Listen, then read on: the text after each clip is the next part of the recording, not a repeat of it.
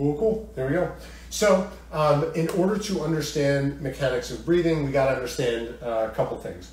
We have to understand that there are three different pressures. People like to say, oh, when you take a breath, you create negative pressure. That's a really vague term because negative pressure intrathoracically, there are three different parts of the intrathoracic space, right? There's the pleural space, which is the space between the green visceral pleura and the purple parietal pleura.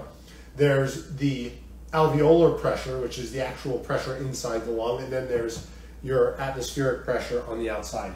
And so the first thing we need to do is address those three pressures. So the first thing we need to know is that the pressure of the atmosphere is 760 millimeters of mercury, which, hopefully a lot of people remember. The next thing we need to remember is that the pressure of the alveoli when we're not moving any air is also 760. And the reason is that there's no valve between the atmosphere and your lungs. If you're not moving any air, you just sit there, don't breathe in or out, so they should be the same. And then the pressure in the pleural space is actually about 757. It's slightly lower than the pressure in the alveoli. And so the first thing we need to address is, well, why is that the case? It obviously has to be a little bit lower than the pressure in the alveoli in order to keep the lung expanded, because if the pressure inside this pleural space were higher, it would cause a lung collapse, which is what happens when you have a hemothorax, pneumothorax, whatever else. And so the thing we need to look at is why. So we all hopefully may or may not remember that pressure is equal to force over area. So that's why if I go like this to somebody or like this to somebody, when you're over a small area, the pressure is much higher, it's more uncomfortable. When you push with an open palm, the area is larger, so the pressure is decreased. In 3 dimensions, PV equals nRT, which means that pressure is equal to nRT over volume. If we assume this to be a constant, then as your volume changes, your pressure changes. So if volume increases, pressure drops, and vice versa, right? So the question is really, how do we increase the volume of the pleural space in order to decrease its pressure? So it happens by 3 main mechanisms, and I kind of drew it up here, so it might be a little hard to see, I apologize. There are 2 green arrows going in and 1 going out, and the green here is the visceral pleura and the purple is the parietal pleura. So there are 2 forces that pull the lung in. The first one is elastin, which this is just a function of the elastin protein that is between the alveoli and the interstitium, and that is what allows the lung to recoil. And that's probably the primary problem in like COPD. You destroy the interstitium, the alveoli can't recoil, and so they just kind of distend and you get air trap, right? The next one is surface tension. So remember that alveoli are all connected to one another in like these clusters, and there should be a want of them to collapse from a smaller one into a larger one into a smaller one, etc. And that's a function of their surface tension and wanting to collapse, but instead that doesn't happen because we have surfactant. So those 2 forces pull the visceral pleura away from the parietal pleura, and the chest wall on the outside pulls the parietal pleura away from the visceral pleura. So hopefully that makes sense, that little kind of pulling apart of those 2 layers results in this increased volume in that space, which leads to a decrease in pressure in that space and allows the lung to remain expanded. So when we take a breath, what happens is your diaphragm contracts and moves downward here. Your chest wall moves up and out, and these motions pull the parietal pleura further away from the visceral pleura. That increases your volume in the pleural space. That means your pressure in the pleural space drops, and when the pressure in the pleural space drops, the alveoli then have less pressure on them from the pleural space, so they can go and expand. And the same thing, as they expand, their volume goes up, their pressure goes down, and now, before you had 760 out here, and you had 760 inside, but now you have 760 and 757 in here, and air can move passively down into the alveoli. So that's what happens when you mechanically take a breath. You drop your diaphragm, you expand your chest wall, and pull the parietal pleura further away from the visceral pleura. That in turn increases the volume, decreases the pressure, and allows the alveoli to expand.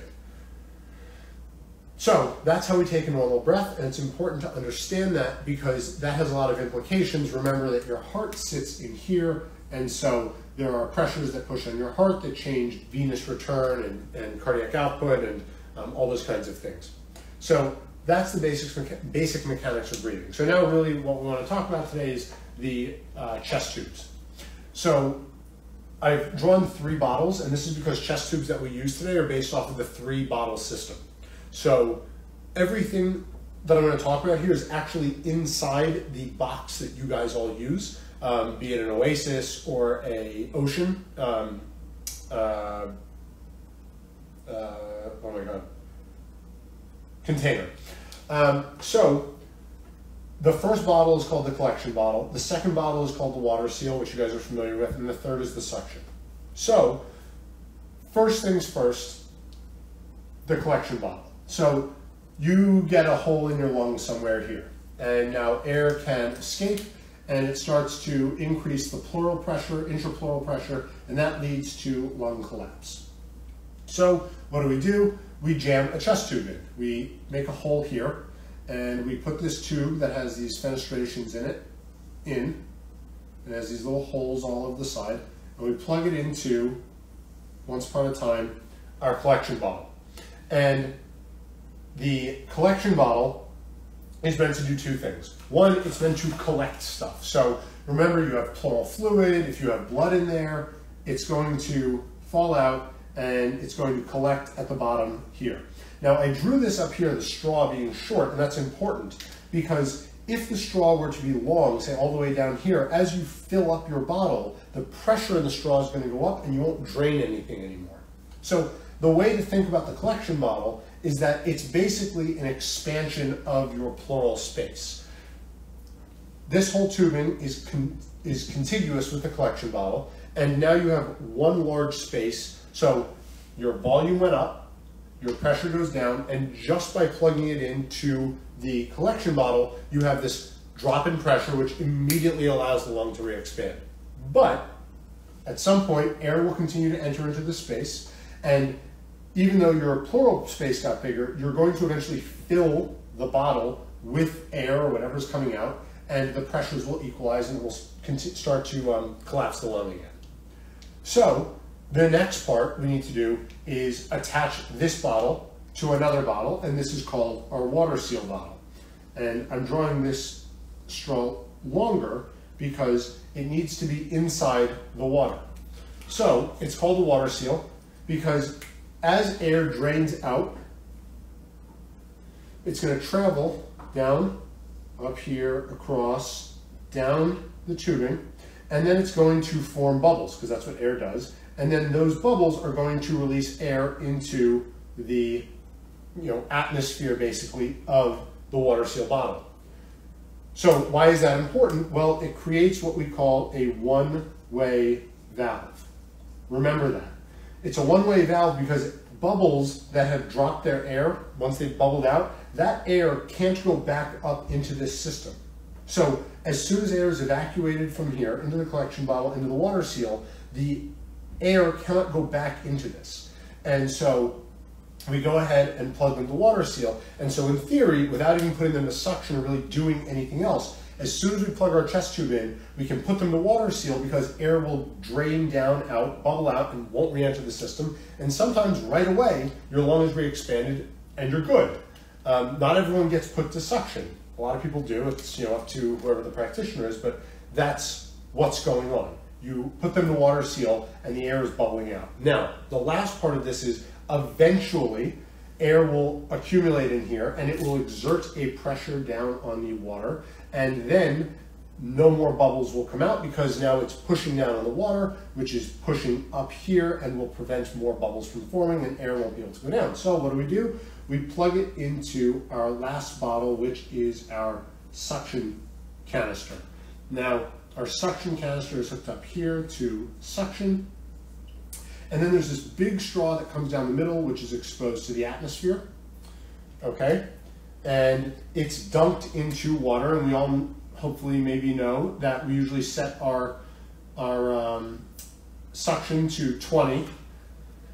And basically what happens is imagine inside this bottle there's air, because there is, and it's pushing down on the water, because that's what the atmosphere does. It pushes down on the water in the suction. And some of you who use the Oasis rather than water, you have like this accordion looking thing, right? And the idea with suction is that we're going to suck air out of the chamber such that the atmosphere can exert pressure and drop the water level. Now, once upon a time, you couldn't dial in how much suction you needed. So what they did was they would fill the straw. If any of you have ever gone to a restaurant when you were kids, or even now, sometimes I do it, and you put your straw in the glass and you try to blow bubbles, if the water level is very low, that means you only have to overcome maybe 2-3 centimeters worth of water. But if you dunk it all the way so it fills up the whole glass, it's much harder to overcome that whole column to blow bubbles. So imagine as you pull air out from above the water column, the atmosphere can now push pressure down and it can bubble out. Well, as you apply suction, any amount of suction less than 20 centimeters of water, you won't get any bubbling, because the water level, say, at 10 would drop to here, and at 15 would drop to here, and 19 would drop to here, but would not allow any actual air to enter the system. But as soon as you hit 20, now you can start bubbling out. And that's when you start to see bubbling in the system. And what that does is it starts evacuating air here in order to maintain your gradient to allow air to continue to drain down. It's all about creating gradients. And any less than 20 centimeters water worth of suction, you won't get any bubbling. Or in the case of the accordions that you guys see, as you suck air out away from the accordion can expand. But once you take the suction off, the pressure inside will cause it to collapse again. And many of you probably have seen that on the, in your practice. So now the question is, what do? We put the patient to water seal. So what does that mean? We basically get rid of our connection to suction, and we want to see if the lung is completely re-expanded and there's no more air entering this system and coming down here and bubbling out. It means that there's no more air entering into the system and that the lung is expanded. So that's what it means when we take the patient off suction and put them to water seal. Once upon a time, you also could have just set them up to a collection and hoped that they expanded enough, and that's what they did, kind of once upon a time. So the other thing you're going to hear people say and do is they're going to look for continuous air leaks. That's what it's called when your water seal continues to bubble. And what they're looking for is ways air could be entering into the system along here. So the most obvious way is, well, you still have this hole in the lung and air is still getting out. And as air gets out, it's going to enter into those holes and it's going to enter the system and continue to bubble. Great, that's the first thing. So the next thing, so you always check your x-ray and see, oh, well, they still have this big pneumothorax. That's why we're still bubbling. The next thing we can do is sometimes, patients move, and you can get those spiculations, those little holes, maybe outside the chest wall. Now you have the atmosphere exerting pressure, and that's going to cause air to enter into the system. So you're always going to see the intensivist or the surgeon or the PA or whoever's there, and something obviously anyone else can do. You take down the dressing and you look and you see, is my chest tube inside the chest wall still? Remember, don't put something back in that's already come out, because it's dirty out here and you don't want to introduce that into the wall. So we take down the dressing, we look and make sure there's no holes outside, and we can see it a lot of times on x-ray too.